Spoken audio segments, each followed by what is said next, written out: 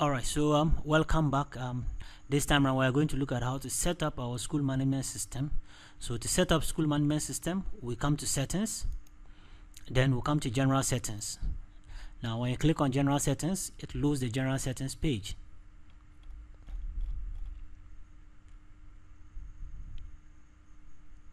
Okay, so this is the general settings.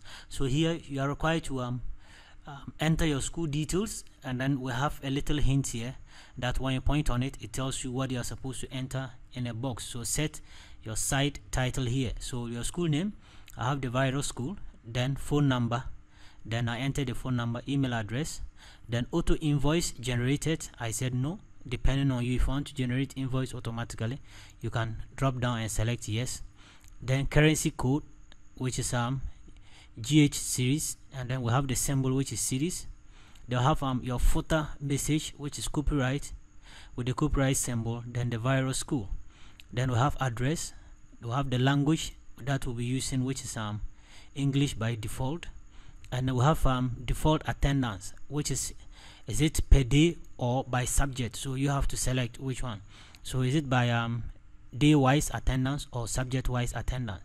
So if it is by day or by subject, you have to mark that as well. And then we have academic year, which is what, 2017 to 2018.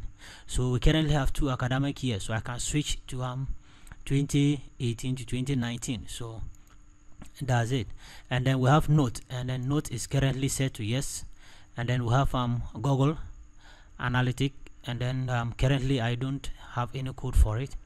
Then we have logo. I can select a logo, and then currently marks setting we have only at exams, and later we'll be adding other marks as well to the marks settings.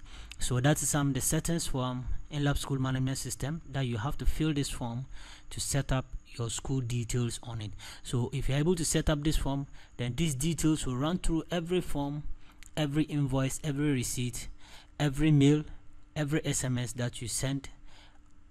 These details will be picked from these settings to run through for the whole software.